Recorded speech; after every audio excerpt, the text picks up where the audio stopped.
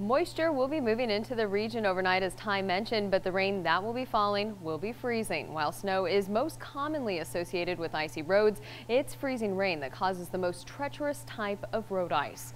NBC 25's Nikki Zizaza rode along with one police officer who sees a lot of traffic accidents due to slick roads. Nikki?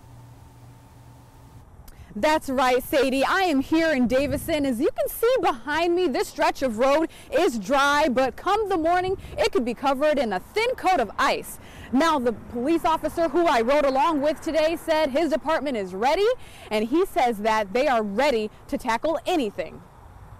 Freezing drizzle is what Lieutenant Jay Rendon wants motorists to prepare for. You can't stop on a dime, and even though the road may have a speed limit of, say, 45, that doesn't mean you have to do 45. But even though freezing rain of less than 1/10 of an inch is predicted to hit our area, he says an amount that small can still create the perfect conditions for a car crash. And he says extra crews will be on standby. We'll call people in early or just flat out offer up overtime. Even though he's an expert at driving on ice, it can take time to respond. With due care and caution, they always say, you don't do anyone any good if you don't get there. So just taking a slower, methodical, careful approach, make sure that we can get there to provide the help that we're called for. Some drivers saying they're being more cautious, hoping to not need help in the first place. Yeah, that's really the only way to be.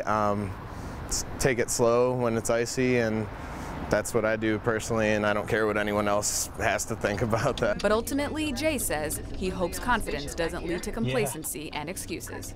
It's not so much us, it's the others that you have to worry about.